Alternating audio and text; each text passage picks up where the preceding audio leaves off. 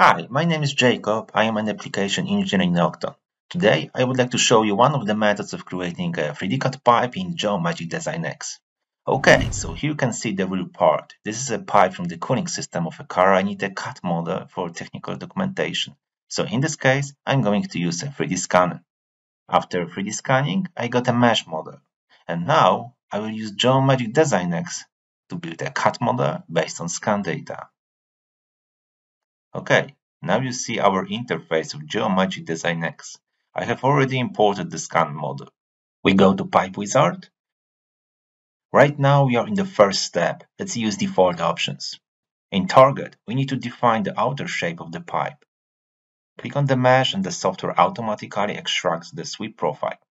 Pipe radius we can set as auto, so in the next step, Design X will auto-estimate the radius. Okay, let's go to the second step.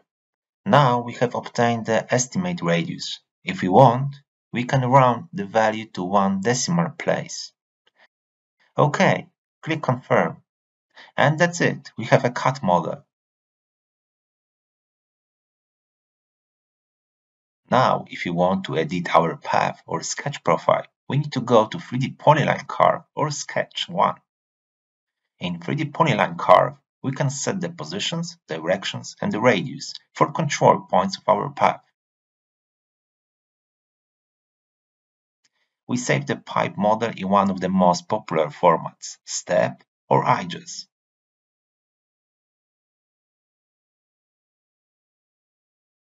As you have seen, it's very easy to automatically create a pipe CAD model based on scan data in Geomagic Design X. Next time I will show you another method of creating pipes in Design X. Thanks for your time. Bye.